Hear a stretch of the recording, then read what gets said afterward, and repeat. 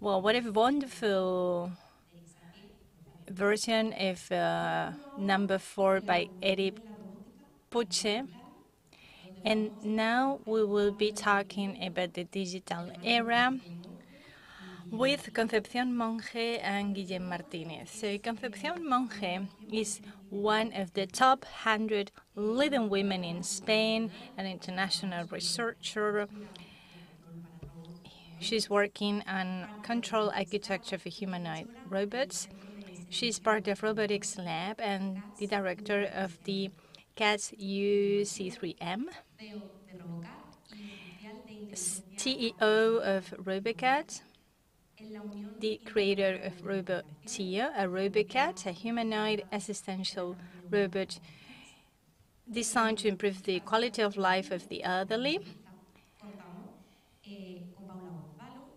disabled people and people with special needs. And we have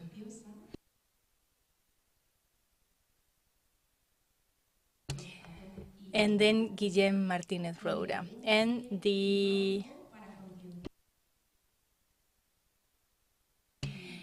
And she will be interviewed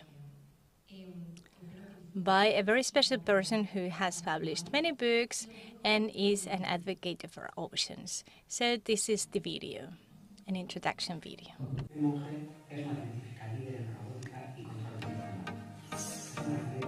Concepción Monje es una científica líder en robótica y control de sistemas. Es un referente por su investigación en el avance de la robótica centrada en las personas. Concepción es la creadora del robot Theo, un robot humanoide asistencial para mejorar la calidad de vida de las personas mayores con discapacidad o necesidades especiales. Su trabajo en este campo ha sido ampliamente premiado y reconocido, llegando a colaborar con diversas instituciones a nivel mundial. Concepción ha sido premiada como mejor científica contemporánea y es miembro del top 100 mujeres líderes de España desde 2021. Guillem Roura es el coordinador de robótica e inteligencia artificial de la Unión Internacional de Telecomunicaciones, la agencia especializada de las Naciones Unidas para las TIC. Es uno de los fundadores y director de RoboCat, un campeonato de robótica inclusivo en el que han participado más de 4.000 jóvenes y que fomenta el aprendizaje y la colaboración, independientemente de la condición socioeconómica o capacidad académica, para diseñar y construir robots que ayuden a conseguir los objetivos de desarrollo sostenible. Cada año, los participantes de la RoboCat diseñan, construyen y programan un robot que complete una misión para resolver retos globales.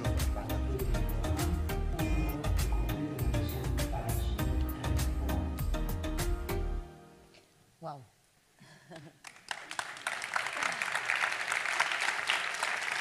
Bueno, ¿qué tal? ¿Se me oye? ¿Sí?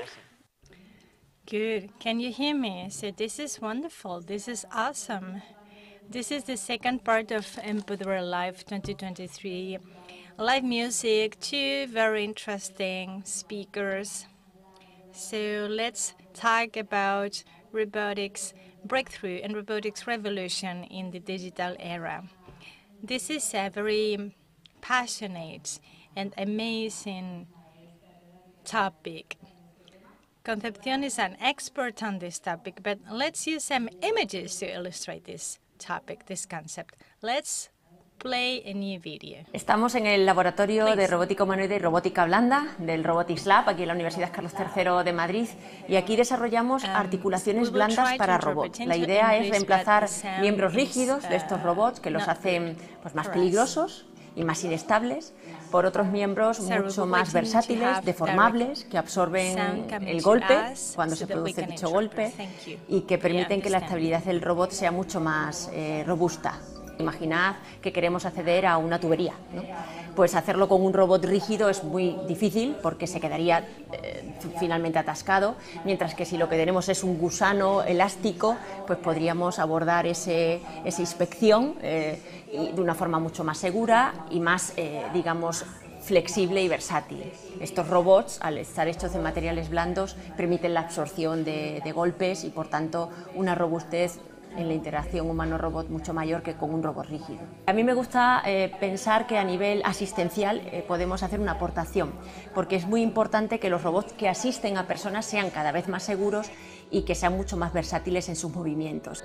Hay una línea innovadora que versa sobre origamis, que son pues, volúmenes deformables que se comprimen y que permiten una movilidad, ¿no?, de la articulación.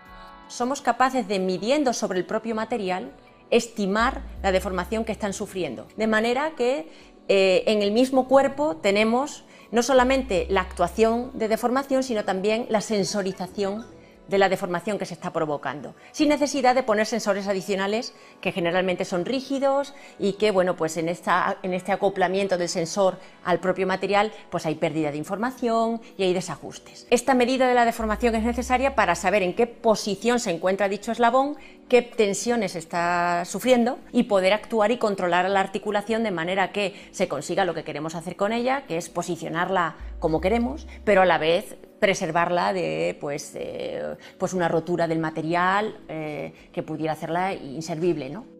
Por lo tanto, es una necesidad obligada dar este salto y que los robots del presente ya y del futuro pues sean cada vez más bioinspirados y tengan este cuerpo blando que facilite una interacción mucho más versátil y segura.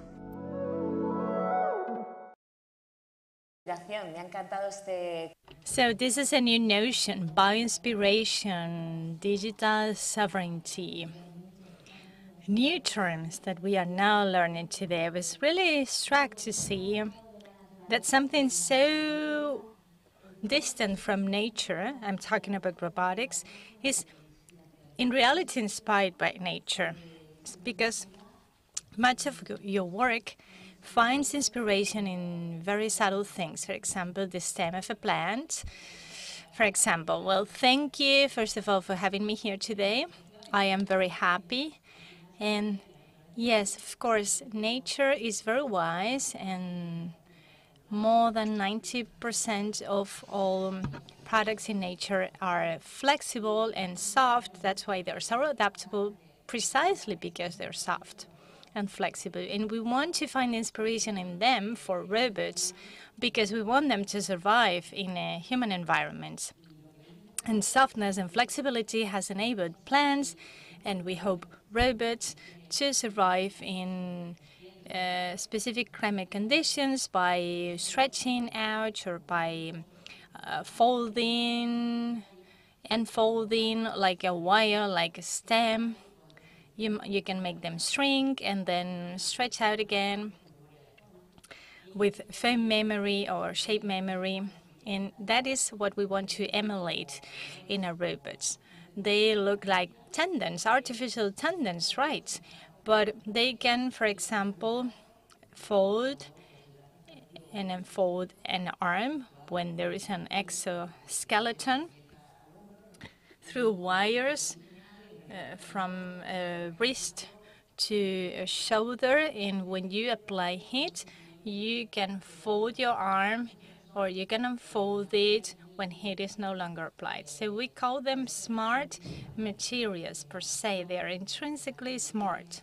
And by managing the climate conditions or the environmental conditions, we can control that type of robots. It's like they are like a specific intelligence because they can react to heat, cold, certain external stimuli. So they are like kind of smart. And yes, even we have some self-healing materials. I don't know if you've heard about them. They are self-healing because when they crack, they can heal themselves, they can self-heal if they are under a specific process, heat or hydrogels with water, and they heal. And there are some edible robots, like something that you can swallow and they will heal you from inside. Yes, these are materials that have certain drugs inside, or even sensors that by swallowing them, by eating them, they can act on certain specific parts of your body. They can release the drug, or they can act within your body. For example, with they're very useful for children.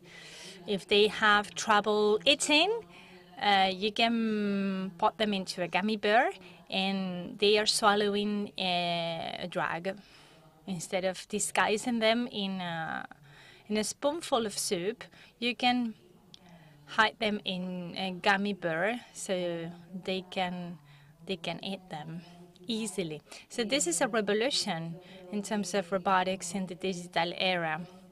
The first component of this robotic revolution is, for you, flexible robotics or soft robotics. But Guillem, you're working on RoboCat. We're talking about robotics, sustainable robotics. Yes, RoboCat. Well, first of all, thank you for having me here today, of course. Thank you for giving me the opportunity to represent the International Communication Union and president of RoboCat, which is a championship in educational robotics. The championships was born 7 years ago, and the purpose was to bring technology and educational robotics to teenagers, boys and girls in school years. It was born in Girona, but now we're working across Europe and Spain.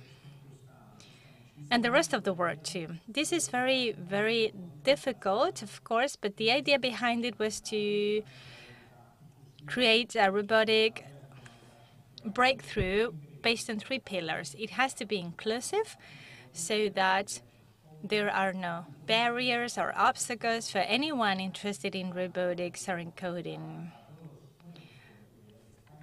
It's now available for all teenagers and kids across the world. The second pillar is that it has to be free, or creativity has no boundaries, so it is not linked to a specific provider or brand. It has to be completely free.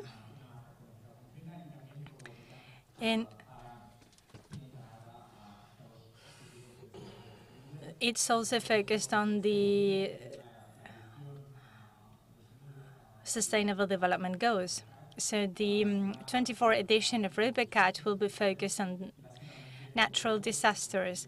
Robots that will be competing on, it's like a game board, and they will have to solve a specific problem. For example, there's an earthquake, a building will collapse randomly, is in real life, so they have to solve it. They have to solve that challenge, that problem. The enrolled teenagers, the enrolled kids, will be participating in teams, and they will have to find the drugs, the victims, the casualties, and they will have to help solve the problem. They have to evacuate them to a hospital, etc. So yeah, this is a competition, and there's something very interesting there. We're talking about transfer a kind of project, these kinds of projects into real life. You're a researcher and you're the promoter of this competition. So these kind of initiatives can help solve these real life problems with just a very modest financial investment. And they help solve financial or very difficult problems. Yes, technology transfers are challenging. Some transfers are very difficult. So some initiatives are very hard to transpose or to transfer to the reality. But Guillem has devised a means to an end. Robotics is not the end, it's just a means. So when you talk about a catastrophe or a natural disaster and how you document that, helping those kids understand that perception with a social involvement, with a social impact, is awesome, because new generations will learn about how to care about natural disasters and how to transfer technologies from the theory to a real-life situation, from a theoretical scenario to a real-life situation, because researchers have always been subject to the publish or perish problem. We have had to work on our papers and our theoretical research, and now we are encouraged to start doing something about that, to start transferring what we are researching into the real life. For example, creating a spin-off or a specific hands-on project. So you decided to start a research career. A career in research. You used to play piano. Yes, I'm very envious of the piano that is now on stage. Well, anyway, mathematics is also very related to music. So in some sense, in some aspects, you are pursuing an artistic career. But from your academic perspective, you can see that people are now, there are more women, more young women are starting to enroll in this type of career, research career. This is this is quite obvious. So sometimes I feel ridiculous talking about it, but we have to remind ourselves of the fact that women have to get involved in all areas of society, especially when we talk about science, technology, or especially technology or robotics. If we want to have more granularity, diversity is a must, because we are creating machines that will be making decisions on our behalf, that will be interacting with us. So we have to invite and we have to make sure that we are representing all kinds of walks of life and all kinds of personalities. Yeah, even the narcissists that we were talking about in the previous interview. All sensitivities and all personalities have to be there, have to be invited, have to play in this equation. That's why it has to be inclusive. Yes, of course, Robotics and the initiative that we will be talking about later are really all about inclusion, robotics and artificial intelligence that has to be inclusive for men and women, and also for all the countries in the world to be fully represented. So in the new Robocat edition, you said that you will be working on natural disasters, and I would like you to give us some examples and some wonderful ideas on how robotics and artificial intelligence is being applied on natural disasters. For example, 2 weeks ago, there was an earthquake in Morocco. As you know, and there is a growing community of people who specialize in robotics for natural disasters. And I received a text from one of them. They wanted to get in touch with the United Nations agency that works on natural disaster relief and humanitarian aid. This technology is at our fingertips. For example, there will be drones identifying casualties and victims of the earthquake, or the areas where the earthquake has been specifically or especially intense. That is already available, but some of the people do not have what technology is available for them, and there is no international coordination. So we are working on that and coordinating all the available agencies and all the available means so that we can act on it immediately, because every minute counts. So robots have been sent from the ITU. There's a focus group composed of experts of artificial intelligence who work on developing apps for identification of areas and casualties. And in Robocat, we will be working in abstractions of these kind of realities or catastrophes, and it will be low cost. It's free hardware and free software robotics, and they will be building a prototype, but they can extrapolate that learning to a real-life experience, to a real company, a real enterprise. So they will become aware that technology needs to be applicable on the society.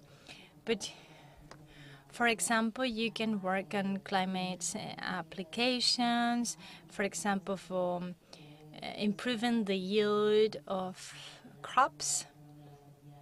It can save many lives in places that are suffering, that are subject to extreme drought. There is an initiative, startup platform created by United Nations for them to get funding and support. And for example, they give current projects that are now working on the field. For example, there is one initiative that is giving visibility to a specific app that is offering insurances for small growers in Africa so that they can use artificial intelligence in their mobile devices, and they can buy an insurance for their crops. It looks very obvious and evident to us, but not for them. So this is very interesting because, for example, we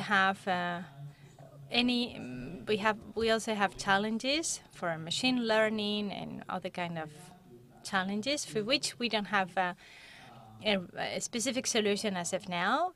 And by launching these challenges, we identify solutions. For example, we discovered that there were many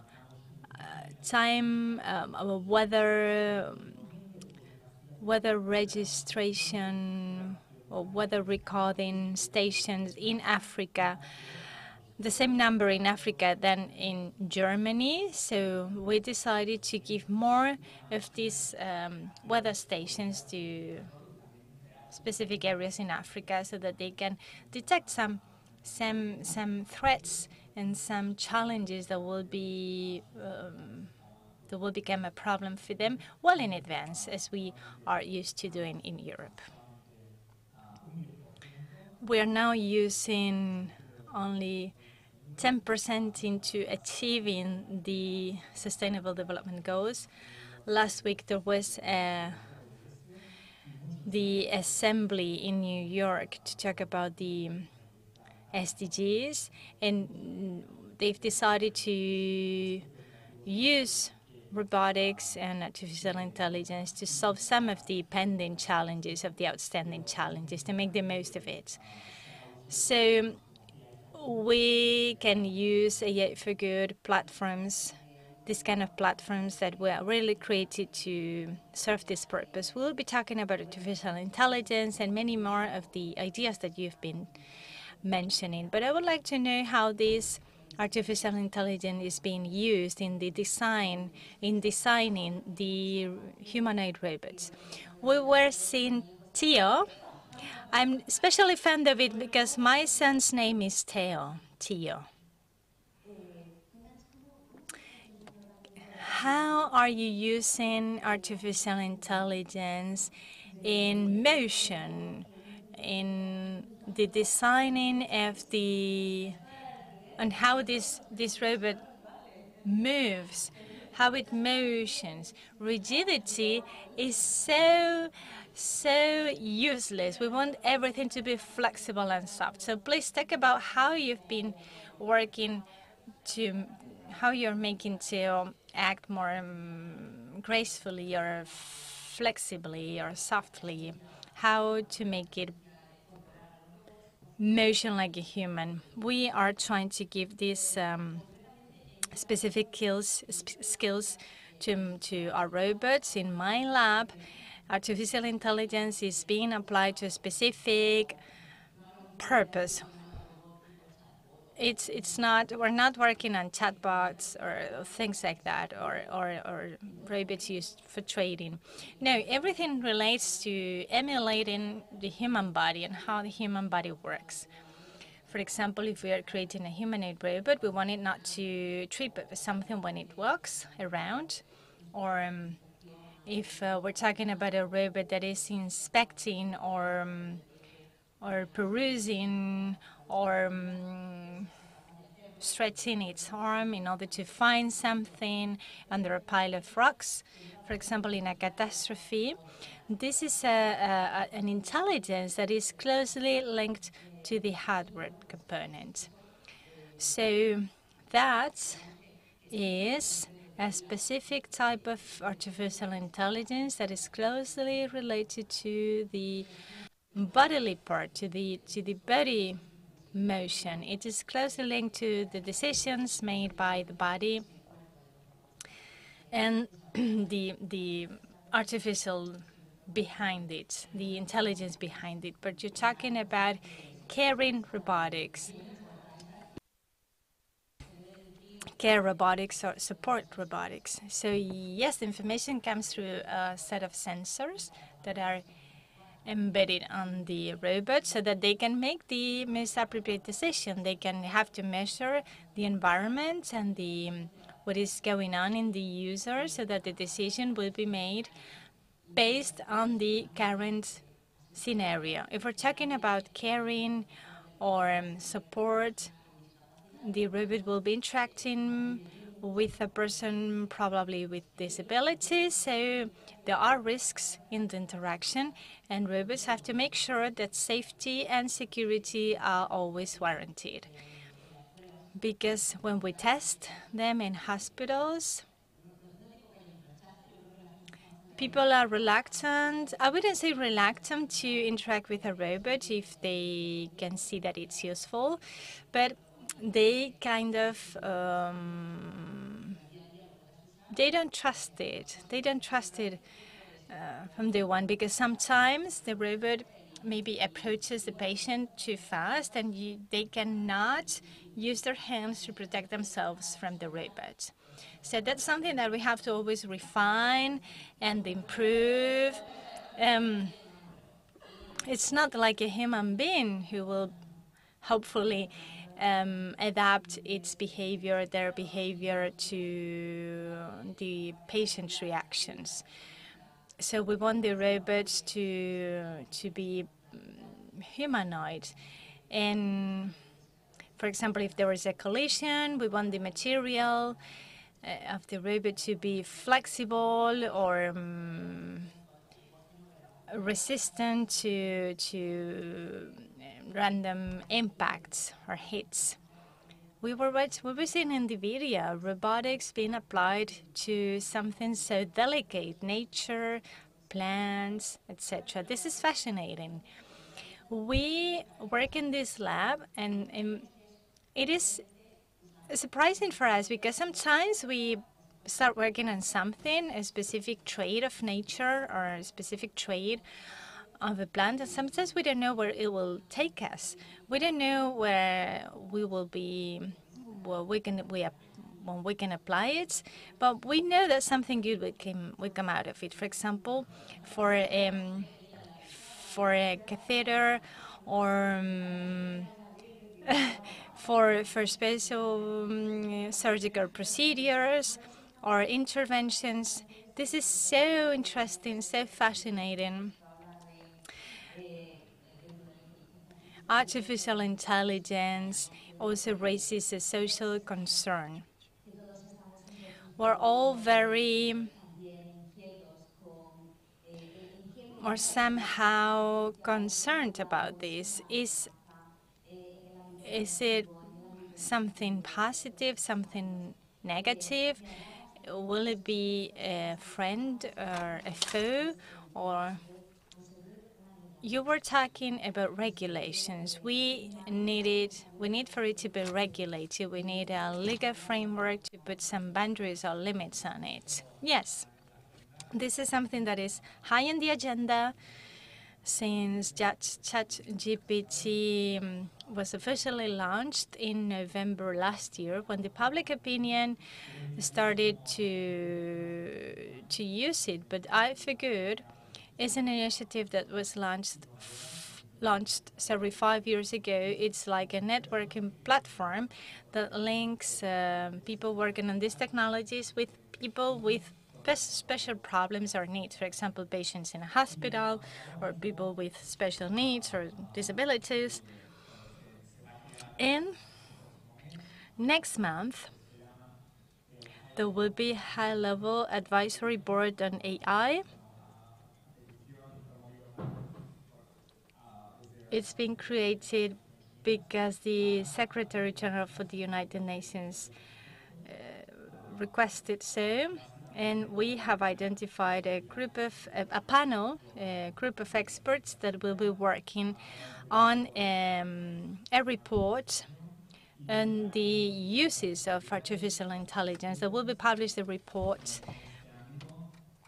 soon, in a few months' time. And we've been talking about the possibility of having leaders of the high techs to create an agency similar to the International Organization for Atomic Energy, but for artificial intelligence, because artificial intelligence affects all the verticals, all the industry verticals.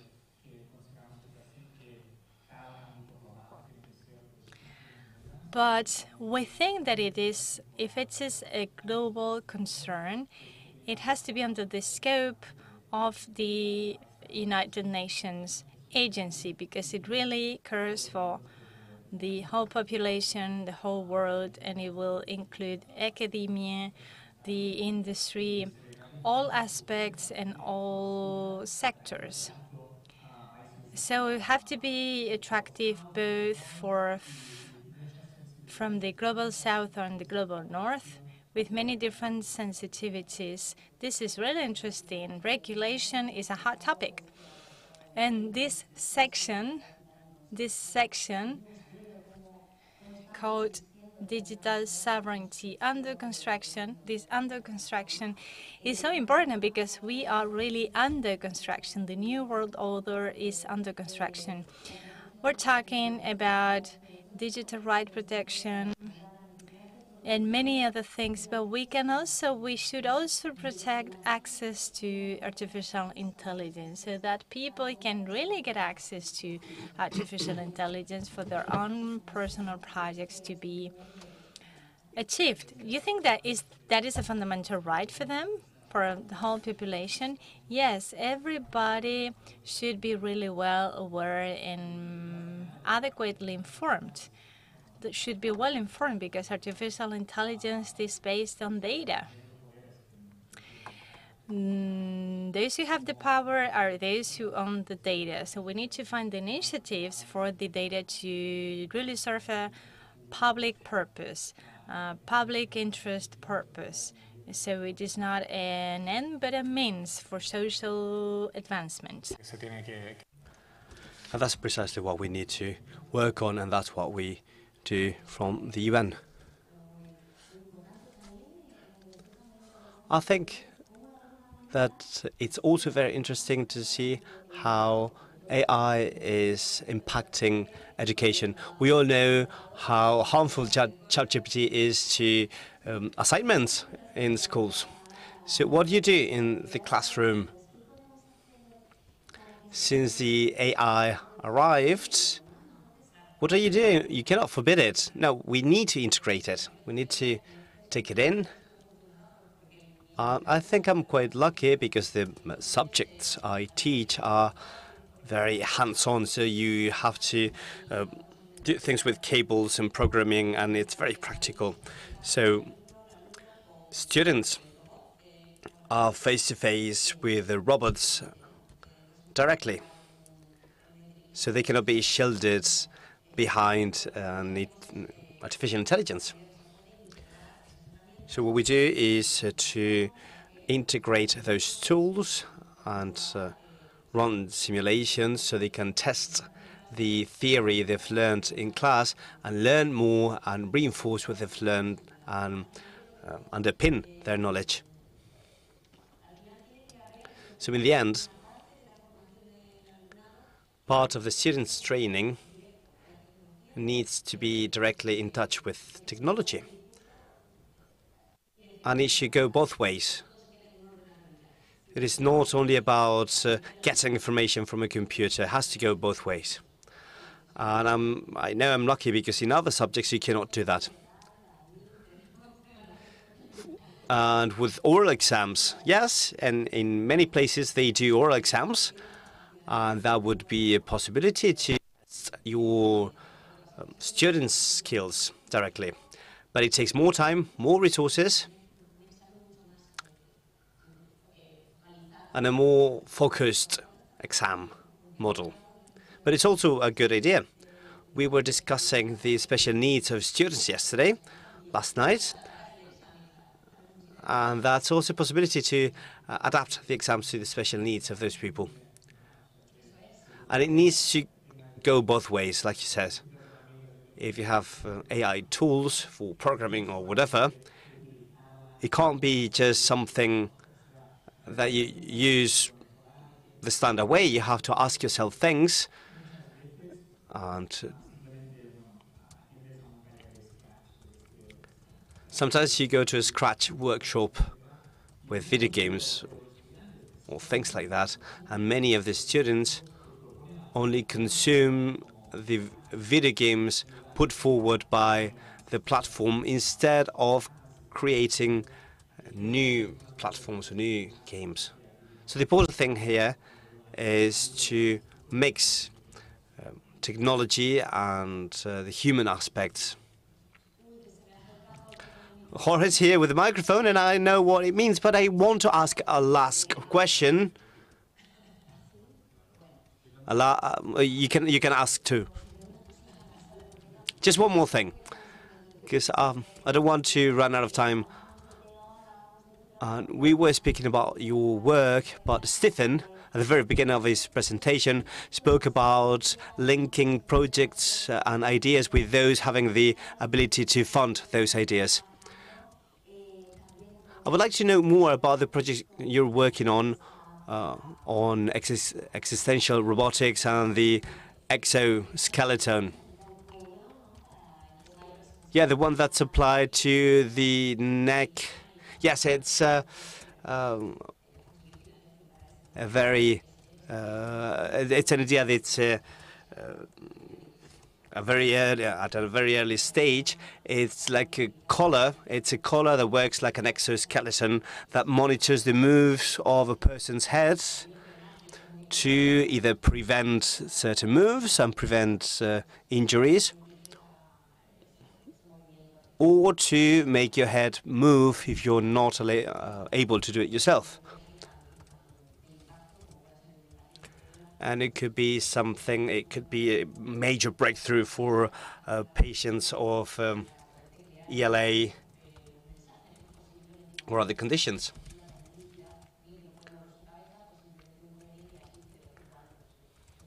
ALS patients would benefit from it much.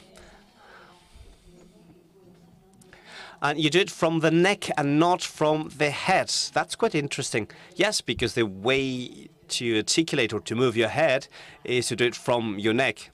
There are some other mechanisms that do it with a band around the head, but we think it's much more interesting to do it from the neck, and it's also very important when it comes to studying wheelchairs and other things. That's amazing, wonderful. We have wonderful researchers, and that's brilliant. And I'm sure you have 1,000 questions, especially those at the top, so Jorge has to go all the way up. Good morning, or well, good afternoon. I'm very interested, well, my name is Genoveva Garcia, and I am promoting a women association in Malaga.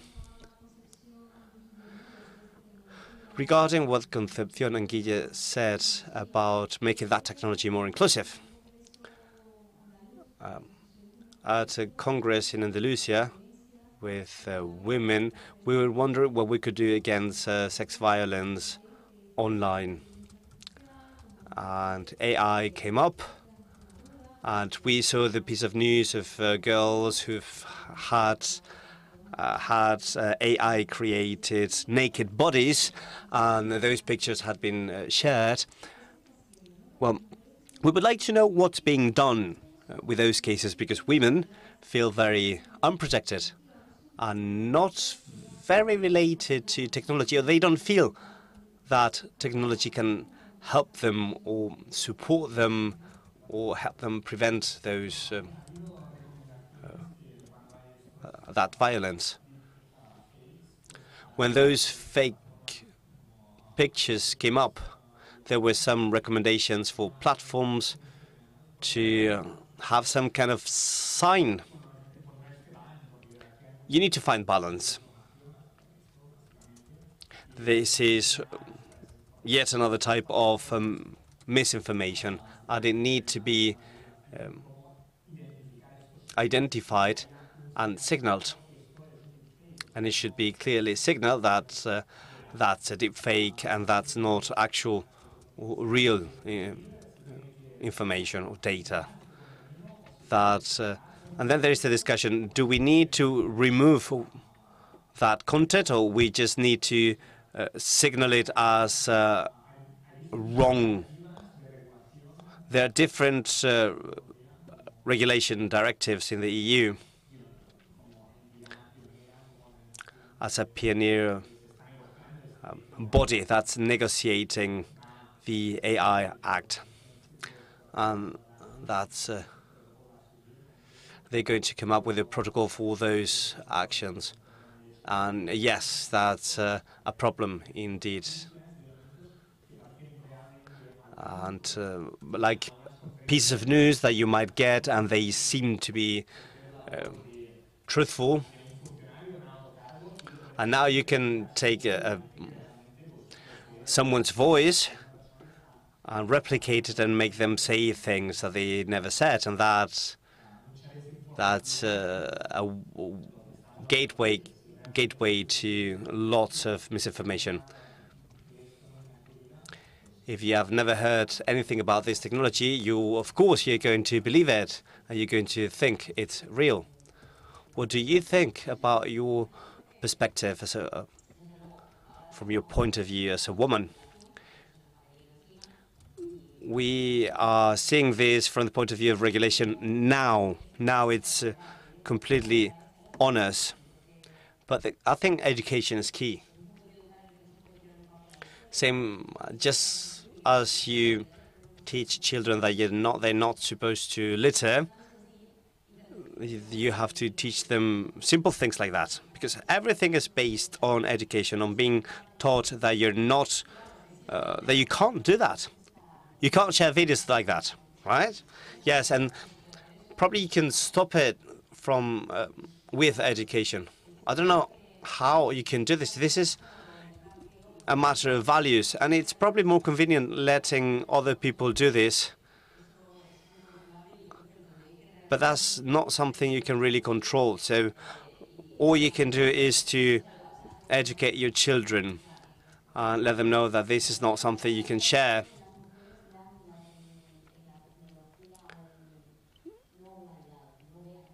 It would be a problem if women consider technology something that is not an ally.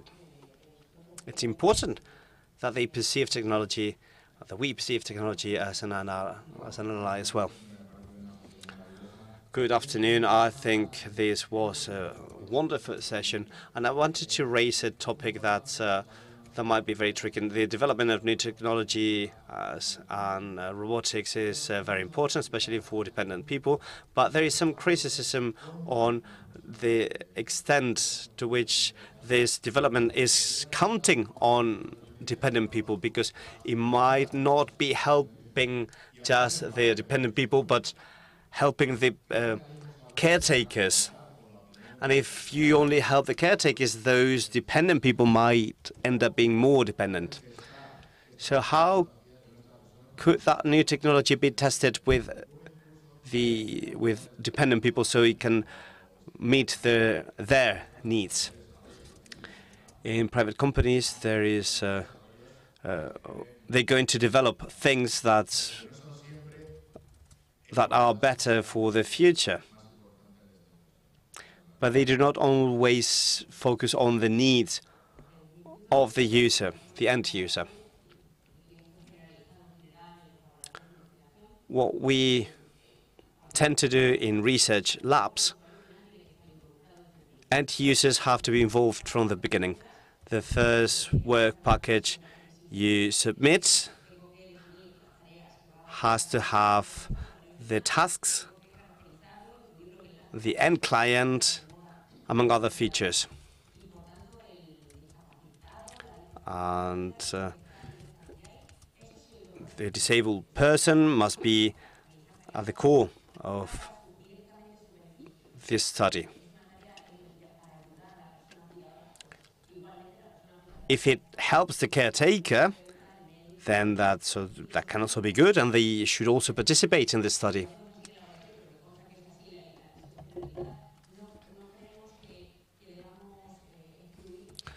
We don't believe that you have to take out some of the parts that could be involved in the study.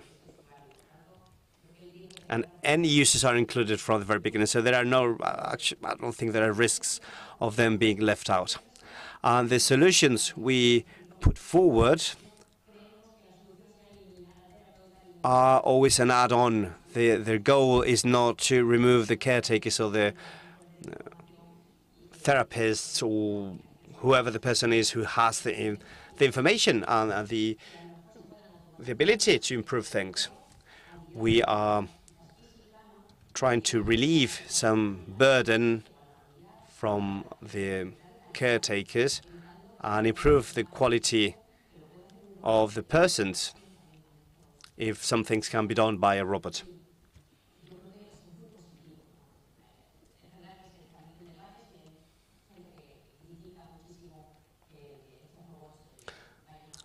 Some people are saying that robots might take over and do a relative's job, and that's not the goal at all. The idea is to keep the relatives or the caretakers fresh.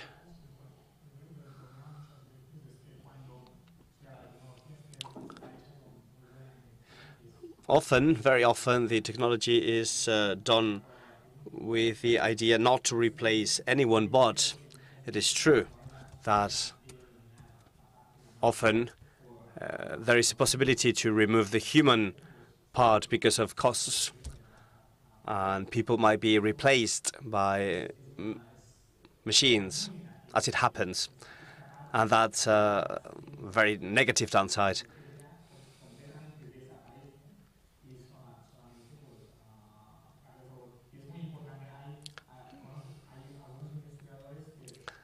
Some researchers are working on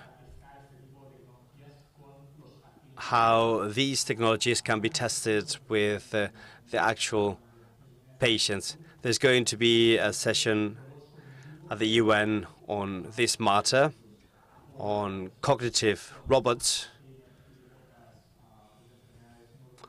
for people with Alzheimer's or other neurodegenerative diseases.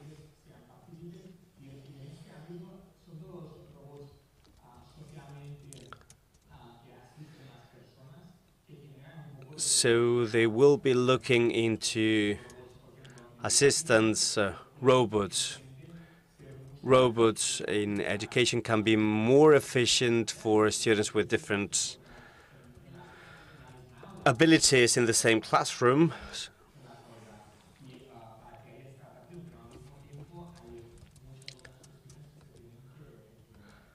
So there are many issues that we need to look into and verify before implementing certain technologies in the classroom. But it is not about looking the other way.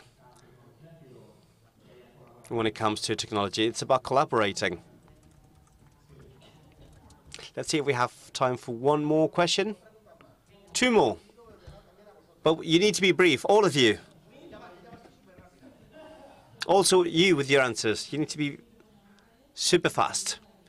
I'm Begoña González, and I have a question for Guillem.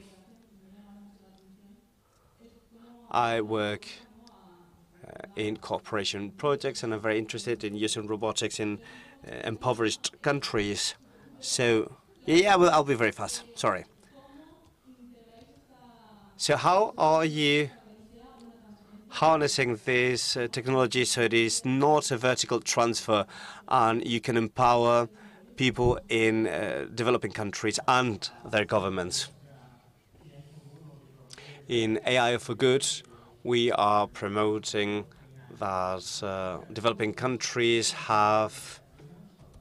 Actually, all we do is open source.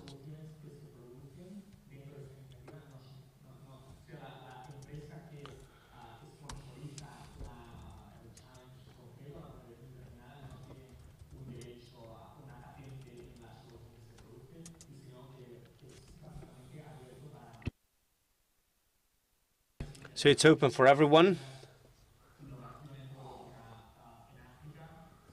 If you look at innovation in robotics in Africa, it is very reduced. And if you want to find professors developing solutions in robotics in different parts of the world, you won't find many. So we need more people, and we need more education at every level. More coordination as well. And you can do this through AI for Good, Cibervoluntarios, and other entities willing to give the means to those who wouldn't have them otherwise. Another question.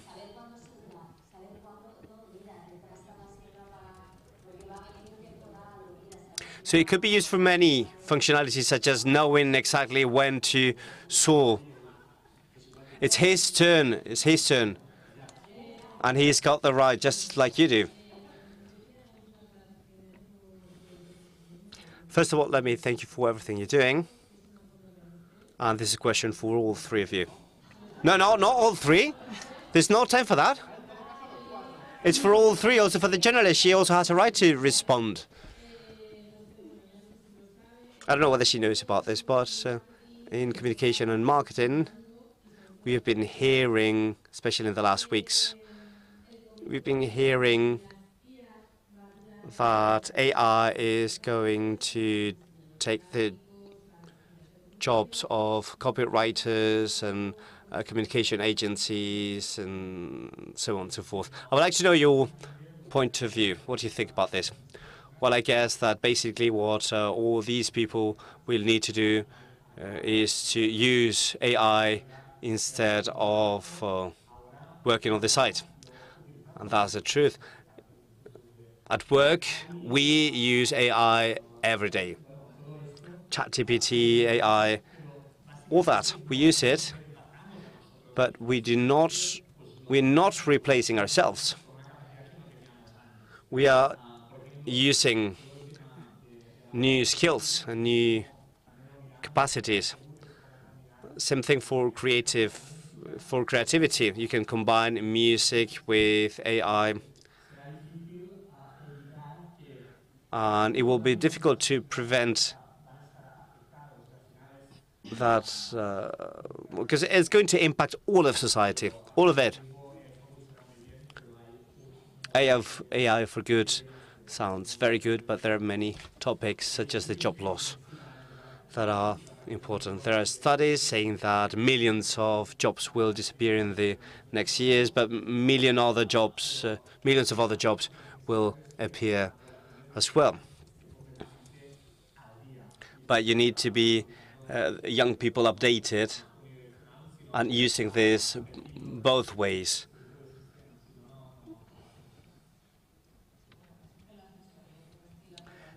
I agree with you. We need to bring on those tools to our daily lives. We're not going to speak about copyrights, because that's a very long story and we don't have time for that, but that would be an interesting discussion. Thanks to both of you. Thank you very much.